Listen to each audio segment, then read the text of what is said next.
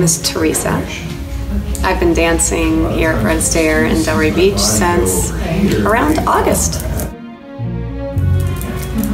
So I decided to start ballroom dancing to challenge myself. I love to be able to learn different disciplines, and whether it's martial arts or different art forms, I decided to do dance to challenge myself and to enjoy a new journey.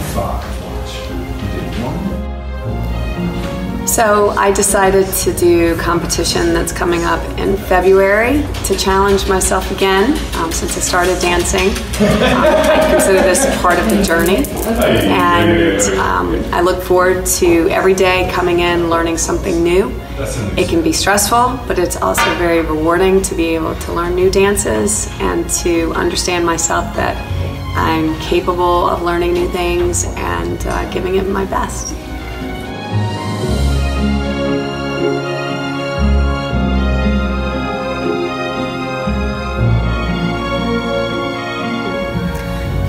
Incredible so far, I have to say, and unexpected.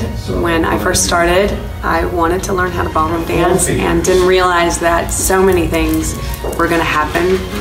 The way I feel about myself, a confidence I feel about who I am and how I carry myself, my posture even, and working on that.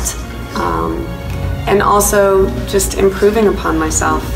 My entire life has been spent learning things to challenge myself, and as I've turned 50, I constantly want to set goals for myself and improve upon myself, and I find ballroom dancing something that's so expressive and is another journey for me.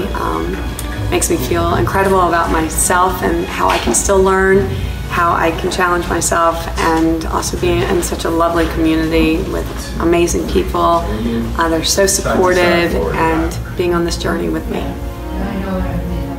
So we've been training for a while now, I'd say over a month, maybe a month and a half, and every day is a learning experience for me. It may be a new dance, it may be new steps.